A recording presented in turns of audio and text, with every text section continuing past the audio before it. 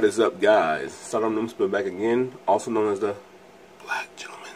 And today I have reformatted R14 Commotus, the Septorian. Although I'm going to be calling him IDW's Turmoil. And let's get a look at the box first and foremost. This is actually one of the older style boxes where you can actually open it and get a picture of the figure. Which obviously is not there. But here's some artwork nonetheless. Reformatted Commotus, the Centurion.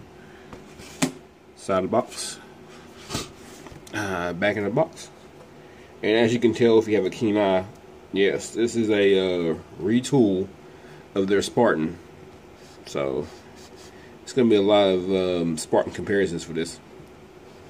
And on the side, normal stuff. Alright, that's enough of the box. Let's go into the extras. Here's the card that normally comes with. And here are tech specs, if you want to pause and take a look at that. Although you probably don't, but here it is nonetheless. There are a baggie of his accessories. It comes with a spare hand, which, you know, if anyone who reads the comics knows that at some point he loses his hand, and he uses the blaster he usually carries for that said hand. But here's the hand anyway. And a few little lock-on pieces. I'll show what that does later. And here's the instruction manual. And the instructions are exactly the same for Spartan or Impactor, whichever one you want to call them. And if you flip this around, you get the comic book here. And this is MMC's own personal canon for their renditions of IDW characters.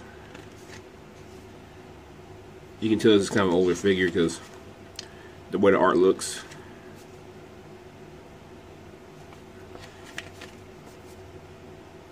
Alright, well, let's go ahead and to the side and get down to the nitty gritty. There we go. I've already taken the liberty of just transforming him because I figure I figure at the end of the day he's gonna stay in his robot mode. So I figured when I transform him from here, that's where he's going to stay. So let's take a look at him. This is a lot of black. And everybody couldn't tell. But it's not like a dark black like I thought it would be. It's more of a smoky color.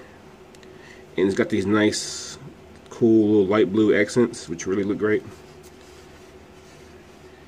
And I've taken the liberty of putting this Decepticon symbol right here, which is accurate to the comic book. If I could have, I would love to have. Perhaps I may still do. I may get another symbol, slice it in two, and have it coming over the blue line here. I think that look really badass. And as for the alt mode, any articulation, he has it in the cannon here. He can rotate ever so slightly, but he's hindered due to the pistons. You can unhook the pistons here, but I actually like the look, so I don't mind it. And the barrel can go up and down. That's pretty much it for articulation. As for his molded detail, it's everywhere. As you can see here on the sides here. All through the treads here on each side. Vent holes here for exhaust. Even the trowel blades here, they look really good. Lots of detail. Although, in my opinion, I feel like he shouldn't have had these. Because that's more of an Impactor thing. Because in the comics, much like Megatron, Impactor was a miner.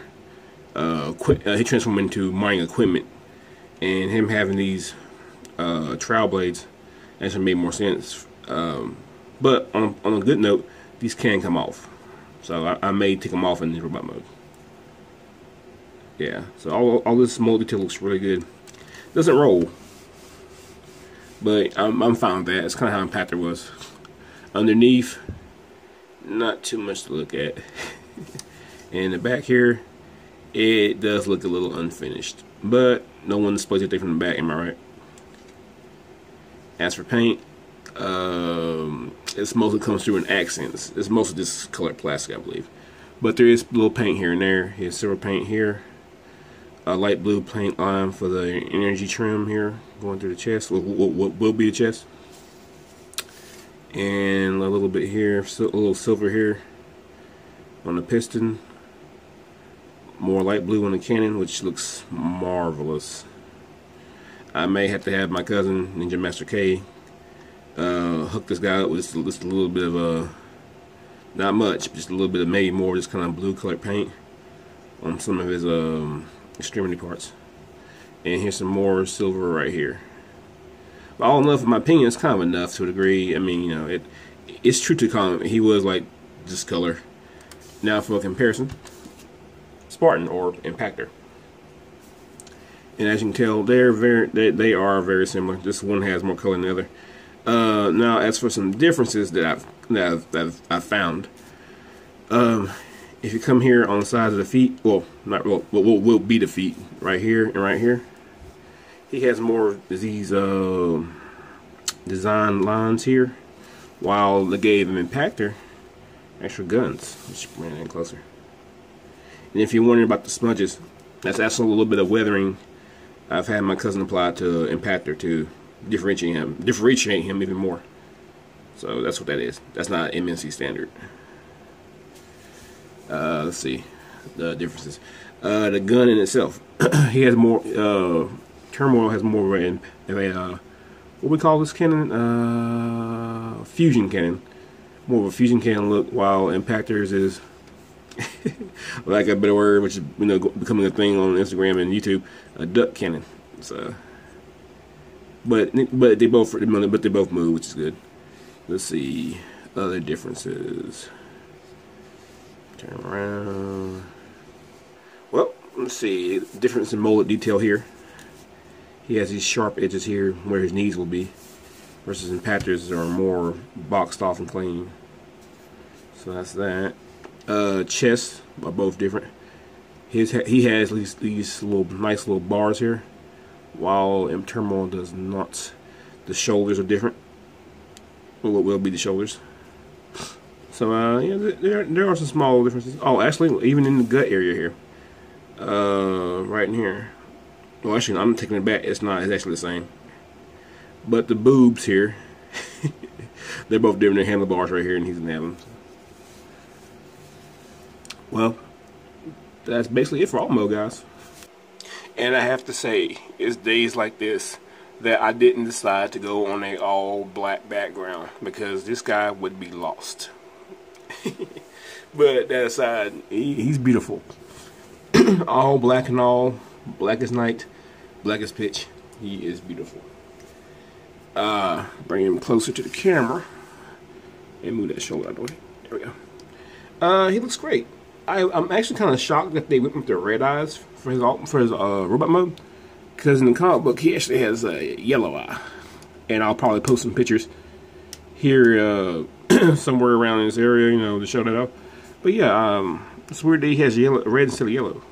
Not that the red is bad, because it's very, very nice. It's that real nice pearlescent paint, similar to Overlord.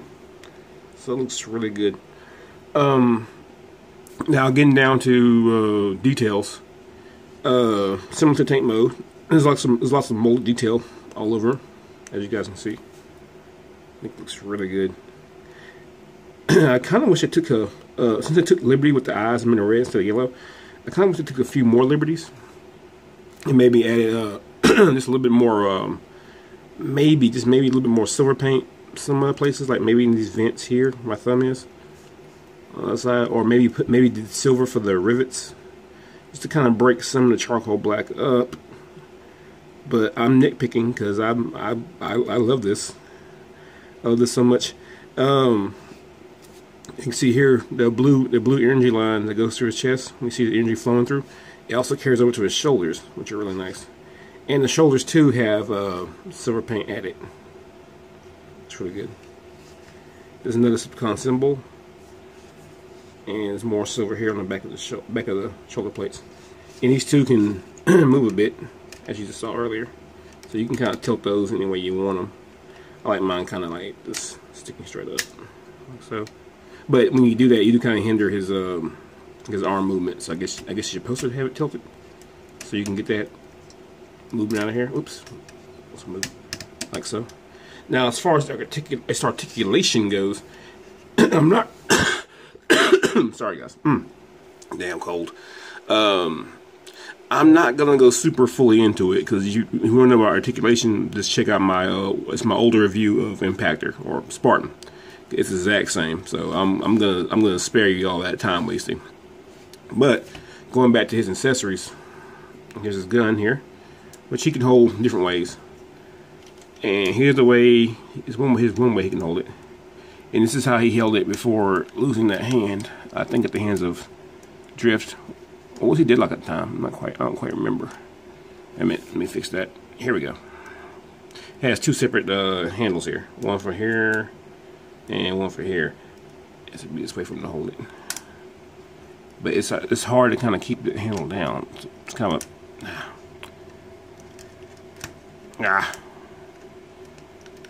you know what? There we go. That's kind of good enough. Although it's not pretty, he can probably hold it way better than this. But honestly, here's how I want him to hold it. Just go ahead and take this hand right off right now. And what you want to do is take one of these pegs that came with, well, not peg, but a little holding piece of plastic. And you want to push this up right here. Take this plastic and put it over this right here. And it will hold it in place even better. Alright, now you want to jam that into his empty socket. And voila. I think that looks so good. And he holds it way better. Let's bend it out. Put him in a nice firing pose.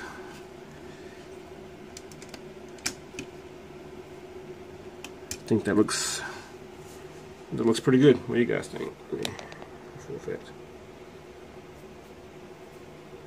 Yeah, that looks nice. Alright, now if you look at the way it's cut here, you can even tell that this is actually how it was intended to go. Just this really nice slice, how it was meant to just line up perfectly. As for some more comparisons, let's push them back. Let's bring back in our buddy Spartan or Impactor, so you can kind of fully get the gist of what I'm working with here. Now you can see how the bots do share a common body, but there's just enough small things to really differentiate them that I do appreciate. And to me, when you're gonna do a remold and retool, this is basically how you want to do it. Like here, let's see before with the if I can get in closer with the knee pads. You have these sharper points. Here's a more blocked off, a la Mega Man style. Even the shoulders, you have these almost little, like these could be little gun cuffs. And him, he has little plug holes for various weapons. So you can't actually you can't take this kind of here and put it on turmoil. That's a nice difference. Oh, and one thing you can do, which I actually do want to share. Let me move Impactor out of the way. If you take out Turmoil's other hand, let's see here, he can actually use Impactor's other weapons, like his drill here. You can plug that right on. And bam, he now has a drill. Although, to make it look even better, let's take off the purple piece here and take one of Turmoil's black pieces. This way he has more of a using look. And there. I think even that looks good. If you want to give him a drill interrogation arm, you're going to tell me where those Autobots are now. That's pretty cool. But I thought that was kind of worth showing. That they are interchangeable to that degree. Alright. I really didn't know who to grab, so I just grabbed a hodgepodge of random different characters. Here it is with Roadbuster in the back here, Tarn, and Rodimus. So here you go. You can kind of see how he scales or looks with those guys. And you know what?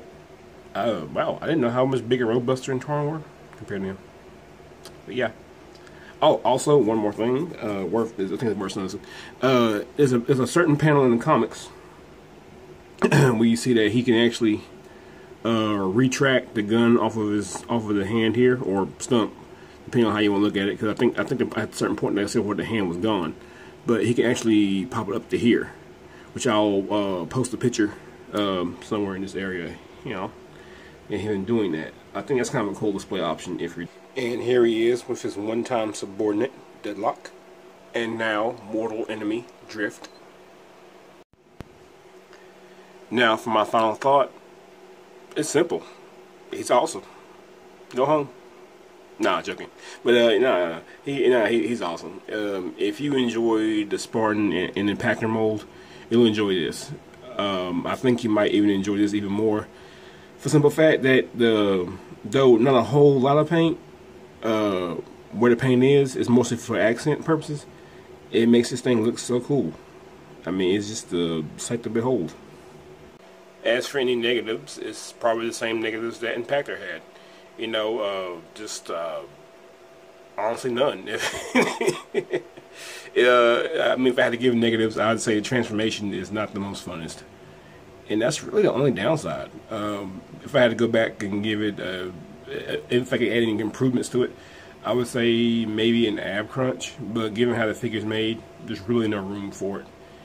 Or I could also say, go here with the hands, I wouldn't mind having opening and closing hands. These are actually just molded. But like I said before, this is part of an older design. But then again, this is an older figure. So yeah. All in all, if you like it, buy it. You'll enjoy it immensely. And this has been Sardo Numspa, also known as the Black Gentleman, out here doing God's work, reviewing these figures. Until next time, peace out.